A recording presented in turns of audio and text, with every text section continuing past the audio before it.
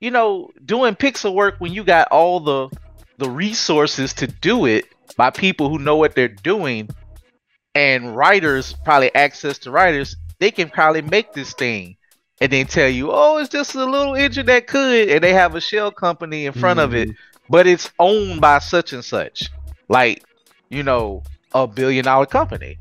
And that's to that point. Oh, go ahead. Sorry. Oh, no. And that's just kind of, that's fraudulent. That's very fraudulent to the artists who do not have who do not have that capital, who have to take out loans or mortgage on their idea. That's fraudulent. Ain't nobody at Dave the Diver mortgaging their home or taking out a loan on their car to try to get the game done.